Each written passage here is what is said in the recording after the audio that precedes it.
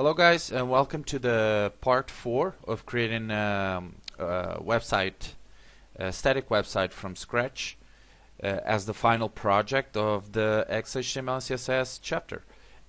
So I'm sorry I ran out of time in the last video, so let's proceed and style these links. So just right after wrapper main image, let's type header, ID header and ID nav. Okay, if you go to your index.html, you'll see that header is the main div, and then you have the nav inside the header. So that's why we type header and then nav. Okay, so now we can give it properties, and for now the only property I want to give the nav is font. Let's give it a font size. Let's give it a 15 pixel. Okay, now I'm sorry, let's give it a 16. Yeah, that's better. Now after header nav, I want you guys to go up in here in the div header, and the selector header, and in here I want you guys to type text align center. Okay, so we can center the navigational bar or the navigational links. And down here we're gonna type header nav ULLI. Okay, and now we're gonna style the listed links in the ordered list. The first property I want to give, the first thing I'm going to style is take the dots out. So to do that, let's type list style type is none. Okay, so we now don't have any dots here anymore. The next thing I want to do, I want to type is display inline, and you'll see that now we have the links in horizontal. Okay, the next thing is let's give a padding, and padding has 4 values. Has the top, which is going to be 3 pixels. It has right, padding from the right, 8 pixels, padding from the bottom, 3 pixels, and padding from the left. Okay, so it's a clockwise navigation or properties that you want to give to the padding. So now I'm going to give it a background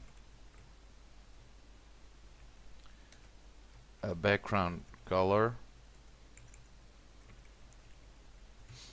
of 99F99.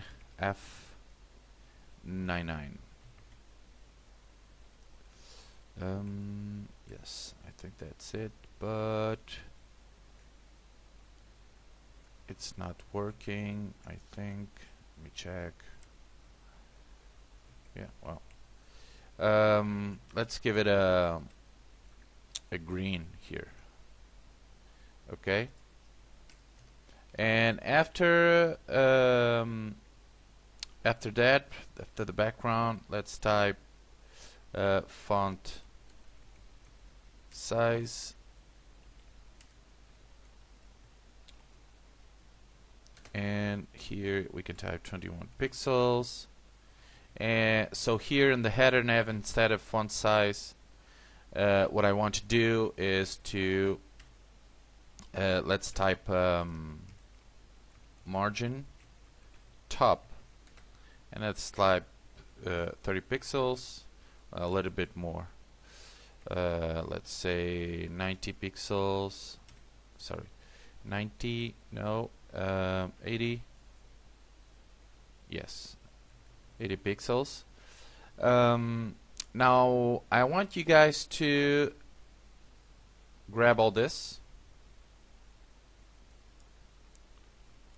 and copy, but before you paste it anywhere, let's go to the style.css and let's delete everything that is below the body. Okay, delete all that, and let's paste now everything we typed in the live CSS editor.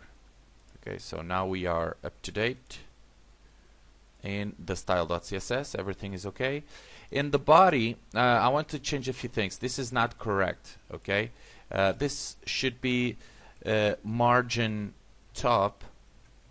Okay, but we don't need all these margins. What I'm going to do is type padding 0 pixels and margin. Let's leave margin here as auto, and this will work as well.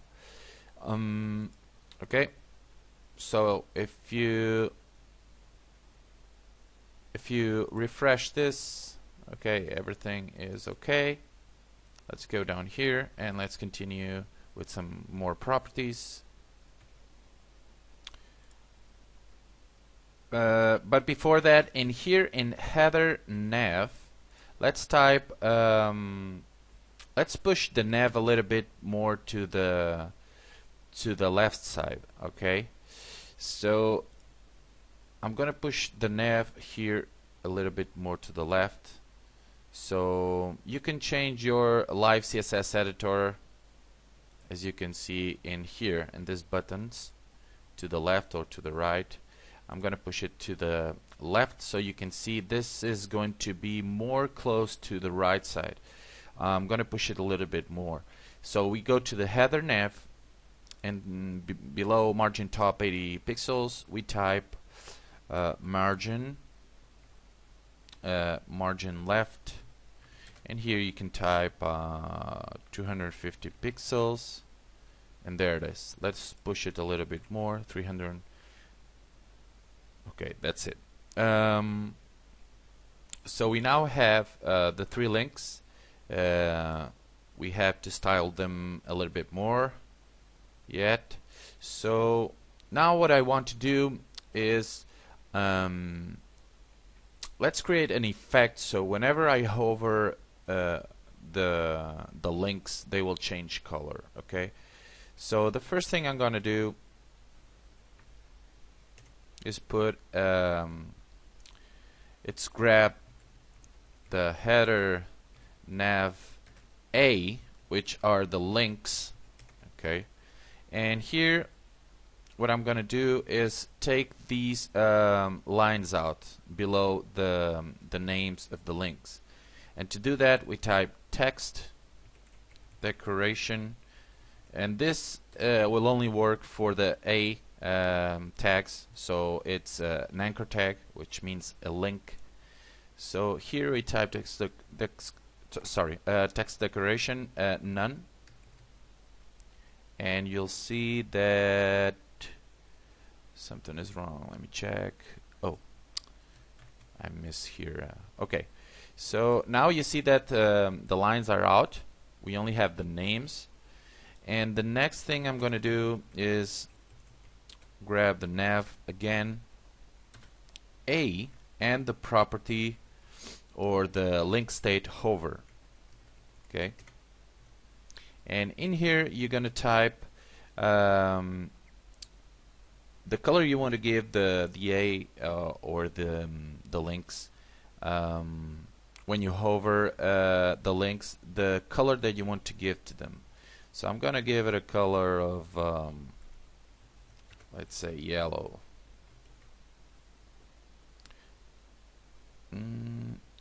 Sorry, forgot here again, nav. Okay, so you'll see that now whenever we put the mouse or the cursor over the links, they turn yellow. Okay, so we can also type here header and put nav A, and the other is visited, the other type of state of a link, which means when the link has already been visited, change to the color that I'm going to put in here, and I'm going to choose it. I'm going to choose yellow as well. Let me check now. Okay. Now down here, let's type another nav a, and let's type active. So active basically is whenever you push the button, or sorry, whenever you push the link, it changes color. So I can use, for example, red, and you'll see that whenever I click, okay, it's not working. Let me go back down here. Red a active,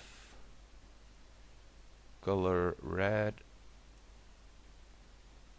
Okay, so you see that, well, you see that whenever I take the cursor out, I'm pushing it, it's red. So, but I don't need that because I don't want that effect to be in the page. I want just to be yellow as well. And instead of yellow, let's type white,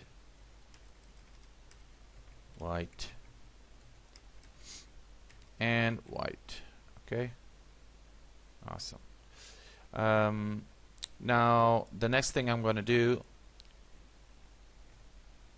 is change the color as well of the background color here of the listed links, and I'm gonna put a nice green light color, FF99,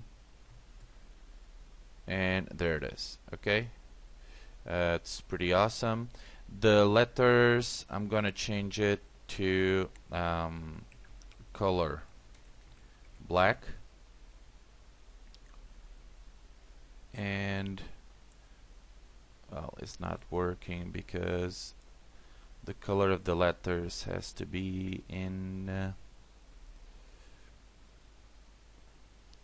the copy here. Okay, let's take these out. Color black has to be in the A, okay, on the anchors, on the links here. Okay, so now you see it's black, and as soon as we mouse over it, it turns white. Okay. Now let me check another thing. Okay, so everything is working now perfectly. Now what you can do is to change the type of font that is used in here, and I'm gonna use a font that I usually use for cool websites or web pages. Font family Pristina. Okay, there it is. So this is a font that you need to install this font in order to use it. To install the font, you can go to try to put the font family Pristina and see if it works. If it doesn't work, it's because you don't have the font installed on Windows. So you have to type font Pristina download, and click in here the first link, and you can download it here, download font, and you'll have a file, or let me just check. Yeah, you have an executable file to download and install the font. Okay, so install the font, use Pristina if you want to. It's a cool, as you see, cool type of family, font family. And that's basically it. I think I'm gonna leave it for now, and we'll continue with more in the next video. Okay guys, see you later. Bye.